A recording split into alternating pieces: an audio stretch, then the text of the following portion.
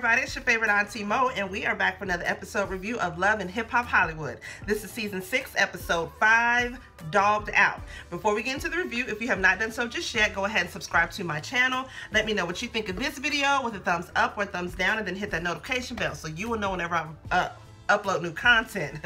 Had to slow that Mustang down a little bit. This episode was okay. It wasn't too much going on. A lot of it got on my doggone nerves. But, yeah, y'all, let's just get right on up to the review. I hope y'all are ready for it, because I'm ready to give it to you. So let's get right on up into it. Y'all, so this episode started off, once again, where it left off. So Paris and Zell's getting into it with Brittany B at her bowling event that she had, right? So you remember she said something about the little Uber thing to Paris. Paris didn't catch that tea at first, but then when she said it again, because she told Zell's, no offense, I invited you, but I invite your home girl. So then she was like, you can get in the Uber and Uber your ass on up out of here. That's when Paris caught that shade that she was throwing out there, right? So they get into it. Paris and Zell's just start acting ignorant. They going running down a bowling alley, bowling, running from security. Paris ass over here, Euro stepping away from the damn security guard. They was just sitting there acting stupid. In my opinion, I ain't gonna lie, it was funny as hell, but I was laughing at them. I wasn't laughing with them because they make themselves look real stupid. That was supposed to be like a mixer, an industry mixer, or something like that, where connects, where you can meet these people that know these people that get you on the there because you want to go there. And you up in there acting a doggone fool. If Brittany really did not like them being there, she could have went to security discreetly, like she had already done, and had them very politely escort their ass up out of there. But she wanted to make a scene. But then again, Zell's and Paris, they like the dynamic duo now. Freaking frack, this and that, thing one and thing two. So they everywhere to doggone together. Y'all, so that episode, I mean, that part right there kind of got on my nerves a little bit. Like I said, just I felt like they were embarrassing themselves, and they didn't have to do all of that. They didn't have to do all of that. But y'all, yeah, they went on and broke up that little girl party there. Which she said, I really don't care. I ain't gonna lie, because I don't too much care for Brittany B, my doggone self anyway, but you'll find out in a minute, child. Y'all, so Lyrica has decided she gonna go on tour with A1, right? So she on her way, you know, to drop the baby off at the babysitter. She's reflecting on her time with A1, how much she loves him, how she's not, you know, she doesn't want her son Ocean to grow up in 2 separate households because she knows what it's like to not have her father. You the you, wada wada wada. This what I want to say, y'all. Did y'all see Lyrica G damn wig? Oh girl, you didn't see it? Baby. Now I couldn't find no picture on the net, right? So I just had to take a real quick picture on my phone. Girl. Is this what we doing? Is this what we doing now? What in the beat it? What in the who's bad? What in the black and white is going on, Chia? Girl! Child, it like a throw-on wig. That like a wig that you put on when you finna go pick the kids up from school real quick. That like a wig that you put on when you gotta run down to H-E-B and get some milk and some eggs for the cornbread mix real quick. That like a wig that you put on when you going out and you finna go find his ass. That's not no wig that you wear on TV that people see. That have a girl. But she dropped Ocean off with her mama. They both get out because A1 is with her. A1 get out like she finna hug Big Lyrica G. They're like, no. Her and her wig wasn't having it. Her and Mr. Jackson was not having it. They didn't want no parts of A1 and his clothing he had on. Somebody out there, one of my nieces and nephews, y'all supposed to let me know what the hell this clothing line is that A1 got on. Where they do that at? Y'all.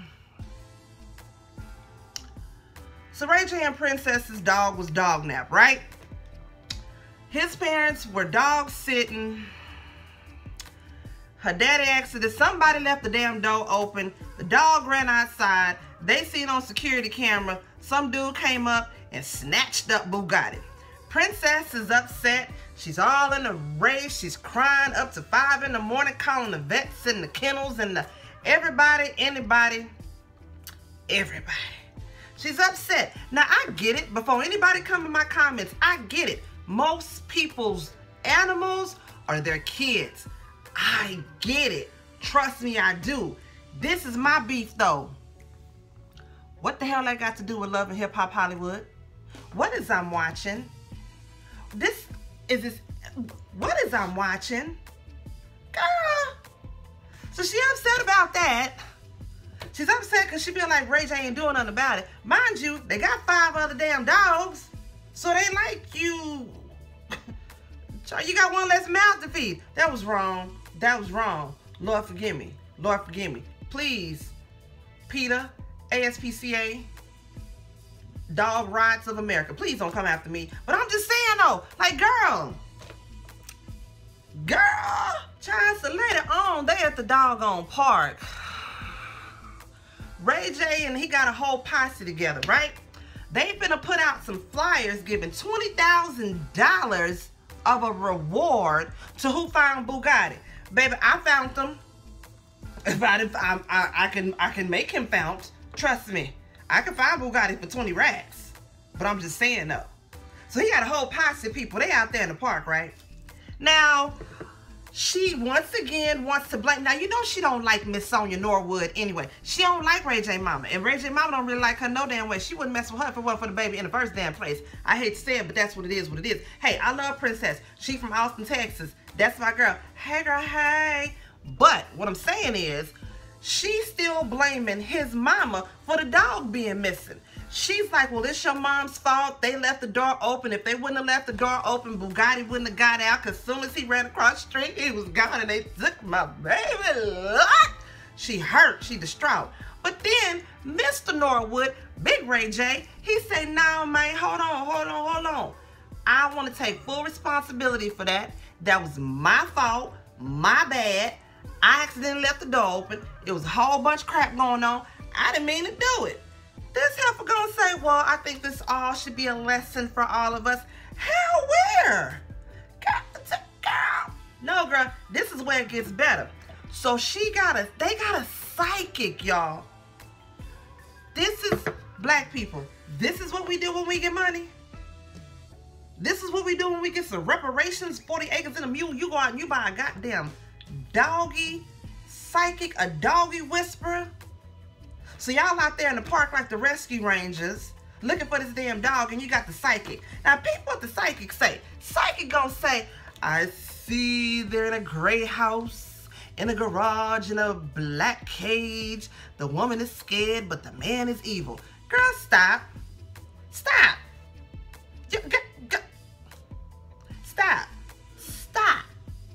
Stop. Y'all not about to play with me with this mess. You're not finna do it. You're not finna do it. Now, mind you, everybody out there at the little search party, aside from Sonya, Mama Ray J. Mama Ray J said, child, I'm not finna mess up my good wig out there in the park, in a dog park, looking for a dog that ain't mine. I don't blame you, Miss Sonya. I'm not gonna be out there doing that mess no goddamn way. No, it's not gonna happen. Y'all, so the psychic gonna say that the dog ain't there. The dog is in Malibu. And the dude don't want 20,000, he want 50,000. Now, if you ask me, she's damn sure specific. How you know he want 50,000? How you know he don't want 4521, a 3287, a 811 and 1? How you know specifically he want 50,000?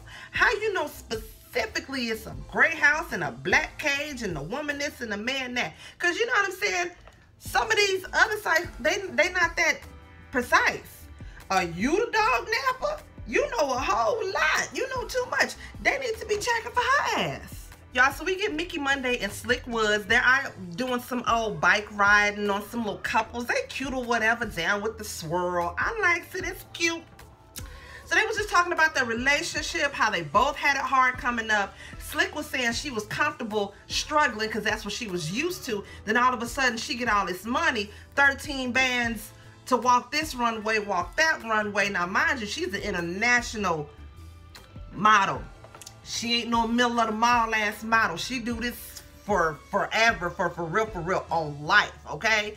So He was saying as well that they kind of grew up in the same neighborhoods. Their mothers actually grew up around each other, so they both seen the struggle. I didn't know Slick was only 22, and then her mother was incarcerated for 20 years. She out now because I see her with pictures of her, but damn, girl, did she get locked up like right when you was born or something? Damn, that's gotta be hard. He tells her he has a showcase coming up, and he wants her to be right there front row, front and center when he on the stage. Now, mind you, he was just meeting with that bobblehead girl, Trisha, at dinner not too long ago. Now, he ain't bring that up when he was talking with Slick, but he was saying how much he loved her, he was feeling her, whoop-de-whoop, yada, yada, yada. Child, you don't have to watch this fool right here. Watch his ass. Y'all, so we got K Michelle doing this photo shoot in a bathtub with a bunch of bubbles, but she says she's getting into home goods, pots and plants. I don't get what that has to do with the bathtub, unless she's selling bathtubs or she's selling bubbles or something. I don't know. But she's doing a photo shoot. She always doing a photo shoot. Always doing a photo shoot. Always. But anyways, Brittany B bring her ass in here. Oh, I forgot to tell y'all the funniest thing. Goddamn, Zell's call her ass Barty B. Baby, when I heard that, I about have 5,100 kids. That is funny as hell. Fun tea. But anyways, she come in on some old petty mess, telling now K Michelle didn't want to hear no crap at first. She told her like, girl, all right, girl, go ahead, come on in, let me know what you gotta know. She coming there on her old petty mess, telling her about how Zell's in Paris busted up into her event and how she had to get all on Paris, how she was calling her out about the Uber, this, that, and the other. Now, K Michelle made a valid point. Why are you up in the mix? That don't have nothing to do with you. I don't need you fighting my battles. That's exactly how I feel. This girl, Brittany B, is always in the mix of something. Always in the mix of something. And then she starts going in about how April Jones can't sing. How if anybody would have asked her if April could sing, she would say she don't know because she sings too low. She can't hear her. Then she starts going in on Lyrica. Now, that's because she mentions that she's doing a showcase, and K Michelle actually brought up Lyrica and said that, you know, Lyrica is going to be performing. Brittany B starts going in, she's a fake friend, she's fake this, she's fake that, bloop-de-doop-de-doop. Now, Kay is like, her and I squash the beef. What you need to do is just squash it as well. Get on out there. We all trying to be out here and do something. Like, girl, stop with it. But she's steady with this. She's a fake friend. She's telling people I'm a fake person. So believe me, when I see her, I'm going to ask her about it. Kay just like, girl, all right, girl. Okay. So Paris and Zell's go over to April's house, right? They're over to have some cocktails, little girl talk, whoop-de-whoop, appetizers and all that. April gets to talking about how she's unsure about if she wants to go on tour with Monick. She's not really feeling like it's a good vibe. She don't think it's a good mix. Girl, duh. Like, I don't know why you thought that. I don't know why Monique thought that would be a good idea, but then Monique's conniving like that. She always up to something. So she's just saying that she don't think she gonna go on the tour. She gonna leave that alone, whatever, right? So next thing you know, they finna go over to the couch, sit down. She tell me they need to take shoes off. Zell sees some big ass like Jordans or something, Kim Durant's or something over there. He like, dang, what size does Megan wear? Then she tells him that they're Fizz's shoes. Because Fizz, of course, he goes on tour and he left some things over here. I look out for him. We're best friends. She about wearing this best friends crap out. Everybody know y'all more than best friends. Girl, just get on my nerves at this damn point. Golly. So then Zell's asked, like, are y'all best friends like me in Paris? Or y'all like best friends, best friends? She says he has not inserted his penis into my vagina yet. Yet. She said, well, it's not like I don't want it to happen. Yeah, you got, girl, because it's done already happened. Stop it. It's getting on my damn nerves. It's getting on my nerves, okay? All Paris and Zell's really worried about, don't mess up the group, because they done already got their tickets to the Millennium Tour. I can't have no issues going on to where I can't hear bump, bump, bump, and all of that. Like, don't do it. Y'all, so Fizz and J Boog backstage getting ready to go on stage, whatever, right? J Boog down there doing his push-ups, trying to perk his shit up so it look good when he on stage for all the girls, whatever, right? All us damn near 40-some-year-olds that done already seen your ass. Boy, bye. So, Fizz says he wants to invite April. J Boog is like, okay, yes, I want to holler at you about that. Like, what is this? What is going on? What is we calling this? Once again, here Fizz go with this. That's my best friend crap. That's getting on my nerves. It is really getting on my nerves. Just J Boog said in his green screen, he like, look here, I got 3.5 mil to make over the next 15 days. I don't want nothing that's the throuple with them going on affecting my money, which I don't blame you for that. Like, what the hell? Next thing you know, April calls. Fizz got to step out to take this call. What you got to step out and take the call for if it ain't no big deal? Y'all best friends. That don't make no doggone sense. Now, before she called, though, J Boog asked, like, was everything okay between him and Omarion? Fizz gonna say, well, he ain't said nothing to me just yet, so, you know, I figure it's not a big deal. Why he got to say something to you? You banging his ex-baby mama or old lady. Why he got to say something to you? Boy, you think just because he ain't said nothing don't mean he ain't got nothing to say? That don't make no sense. Boy. Child, when Fizz walks out, next thing you know, Marcus Houston walk his big head ass up in there. Where the hell he been at? Boy, where you been at, boy? Look like your mouth, boy. But him and J Boog, and I guess some other guys, they have a record label called Footage Films that they want to get together. And so J Boog is a part of that. He wants to bring Immature back and bring Immature on tour, because, you know, like he said, everybody else has had a reunion tour, from Escape to Jagged Edge to, you know, B2K, all these other ones, Pretty Ricky, all of them. So he's thinking, you know, why not we give back to your fans as well, the Immature fans, and we try to do a tour with you all. I think they end up getting something together. I think I heard something like that on social media, called a throwback tour, something like that. I don't know. But Marcus, he said he got to go back and holler at the other two Immature, because, you know, it was 3 of them in there. I seen on the next episode. I don't know if that's going to go over too well, but like I said, I think it does, because they end up, it is some, I don't know if that's just a rumor or what, but I heard it's supposed to be some kind of tour with them and Day 26 and some other ones, child. I don't know. When I find out, I'll let y'all know. If y'all already know, let me know. So it's the night of Jason Lee's event. K Michelle is backstage. Brittany B comes back there. They talk for a minute. Whoop-de-whoop. Y'all, I'm just not feeling Brittany B. Jason Lee ends up coming back there. Brittany B, once again, here she go with this old fake and phony petty crap. Start asking about doggone Lyrica. I wouldn't have her on my list. And bitch, who cares? I wouldn't have you on my list. I don't like Brittany B. I don't damn like her. She just has something negative to say. I haven't heard her say a positive thing about anybody on there. I'm sorry, that's just my opinion. If I missed it, correct me, please let me know. But she's steady. If she has said something positive, it damn sure, her negative overshadows that, because I have not heard her say a whole lot of positive about any doggone body, right? She says she got to go get her a drink. Just then, Lyrica and A1 walk in hand, because, you know, of course, they're working on their marriage. And y'all got to excuse me. It is hot in here. These lights, these ring lights are hot.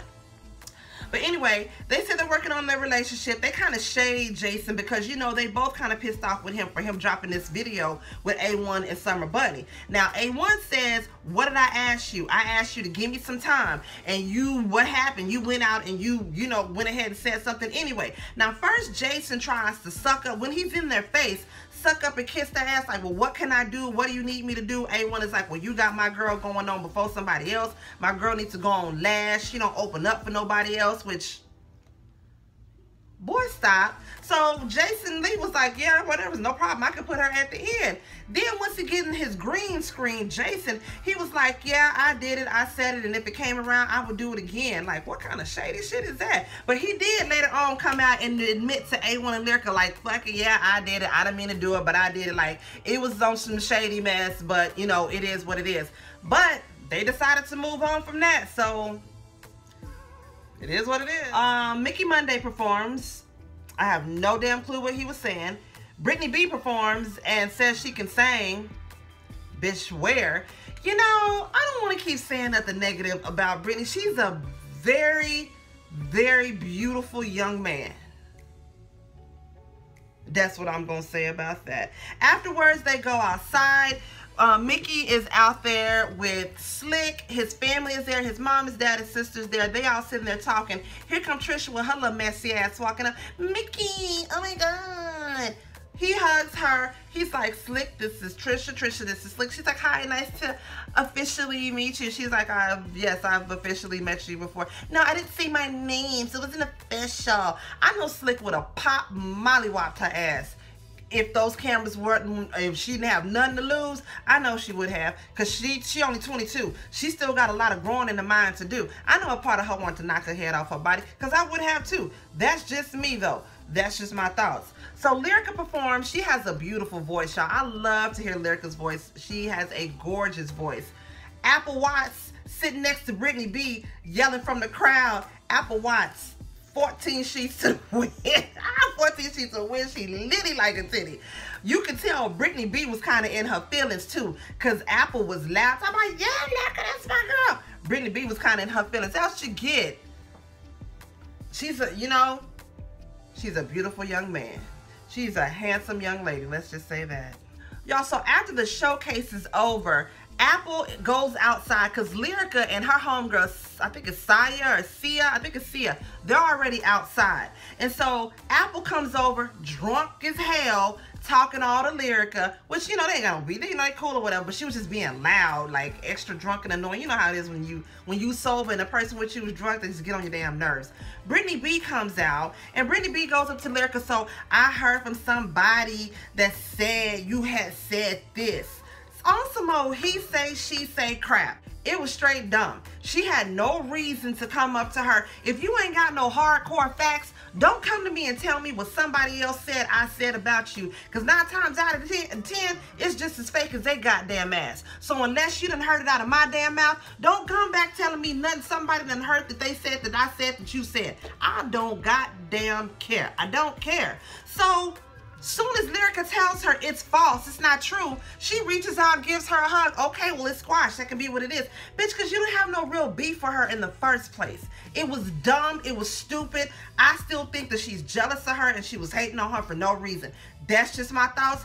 That's just my opinion. So Lyrica tells her, my real issue is that you and my friend have an issue.